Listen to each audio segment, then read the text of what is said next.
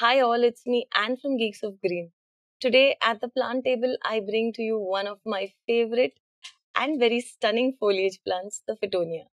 This plant is the kind of plant that looks great in small spaces and is really eye-catching as well. I've had so many friends who come over and inquire about this plant. So let's look at all there is to know to master the care of this plant.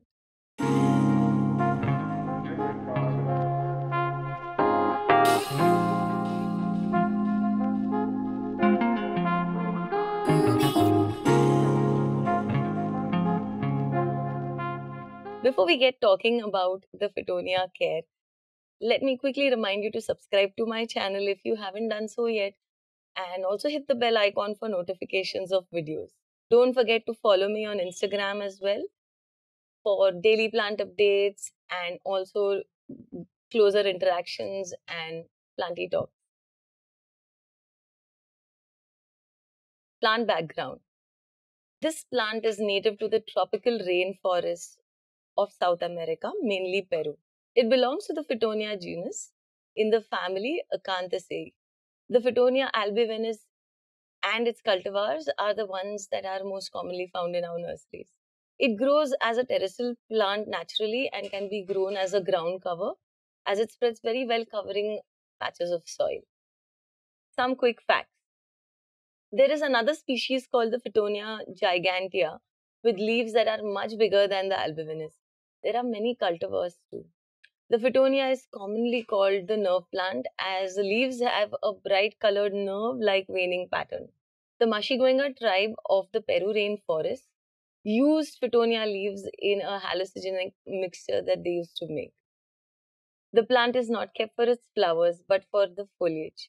Tiny flowers grow on little spikes and they can be pinched off so that the plant focuses on growing more leaves. Plant care. Sunlight.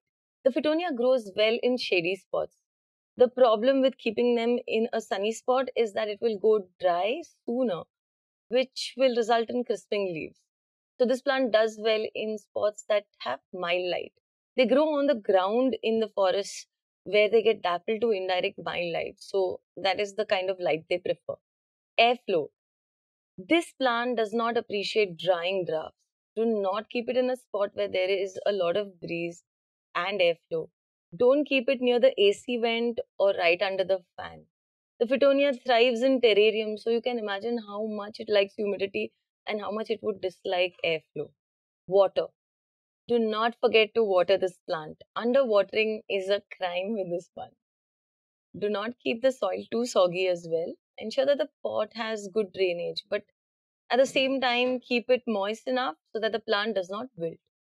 I have seen many people do the thirsty plant stop motion videos where they allow the plant to wilt and then they water it and it dramatically rises up again. I know it's all exciting to see, but avoid putting your plants in such a position as every time you let your plant go dry, you will observe a little damage is done to the plant. If you want your plant to be healthy, avoid doing this. Misting. These plants will prefer being misted in the dry season. In the summer and winter, I mist them twice a day, once in the morning and once early in the afternoon. Avoid misting your plants at night when the temperatures drop. Soil. A moisture retaining mix is a must. I would recommend using a mixture of coco peat, vermicompost, gravel, perlite, and vermiculite. This mix will let the roots breathe and at the same time, it will also help you keep the soil evenly moist. I usually use fertilizers like seaweed solution and fish emulsion that can be diluted in water and can be applied very easily over the packed leaves of the Fittonia plant rather than the granular or powder fertilizers that would be very difficult to apply to the plant. You can fertilize your Fittonias maybe once in 15 days if you are using seaweed solution because it's a pretty mild fertilizer. Humidity. The Fittonia loves humidity. I can't stress how much. So if you live in a humid spot or city, this is the plant you should go for. If you live in a dry climate, then think twice. And if you really want to keep the Fittonia, it would be a good idea to invest in a humidifier or put this one in a terrarium. Then maybe you will have success with it. Temperature. The plant won't prefer temperatures under 13 degrees Celsius. In such cold conditions, it's advisable to get these indoors. They will do okay in temperatures between 16 degrees to 25 degrees approximately. Toxicity.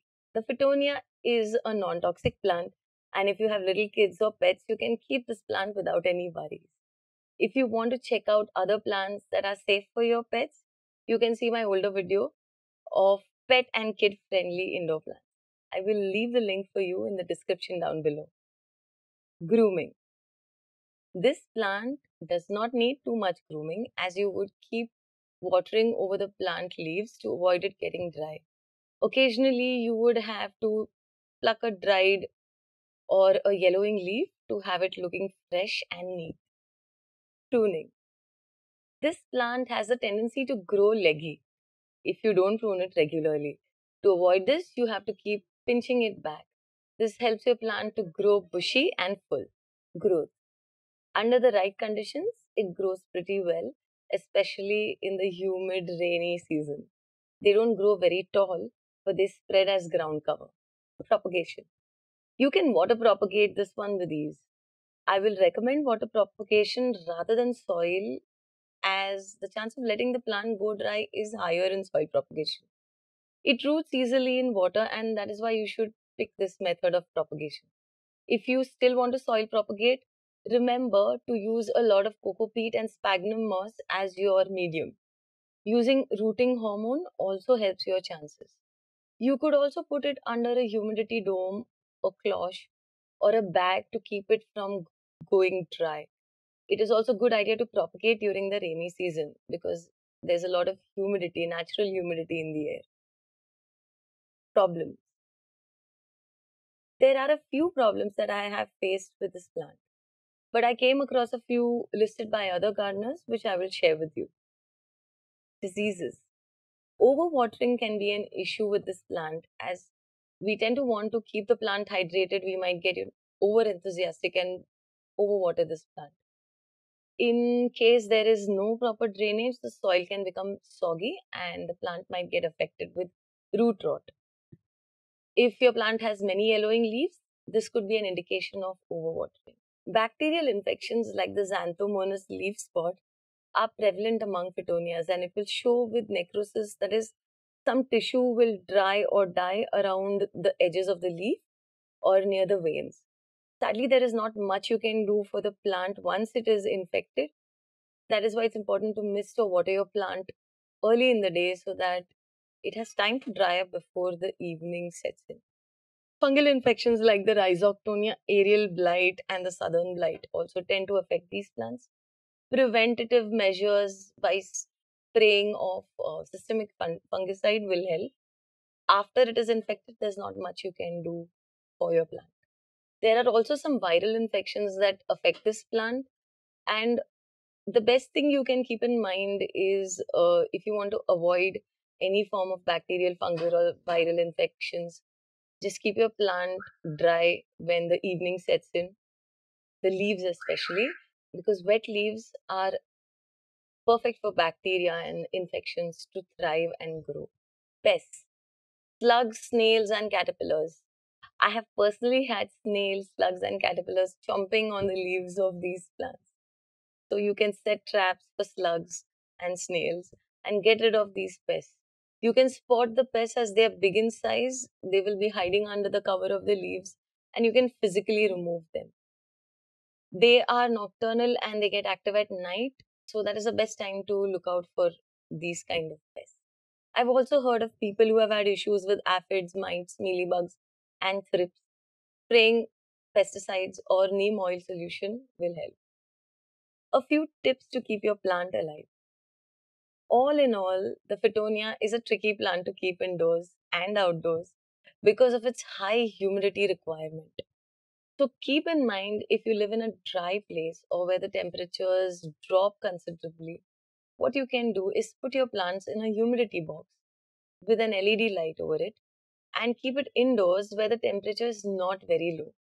The Fittonia doesn't need a lot of light, so a simple light will be enough for your plant. Keep this box covered once you have watered it.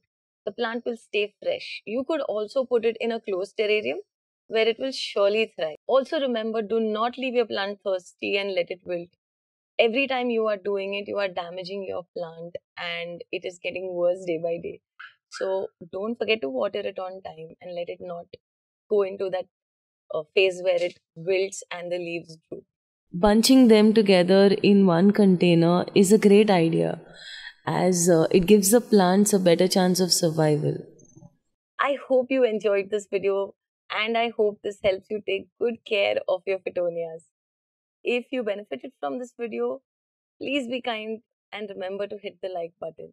Don't forget to subscribe to this channel if you like all things green. Hit the bell icon for notifications of new videos. I hope to see you soon, very soon in fact, in a new video. Till then, stay green.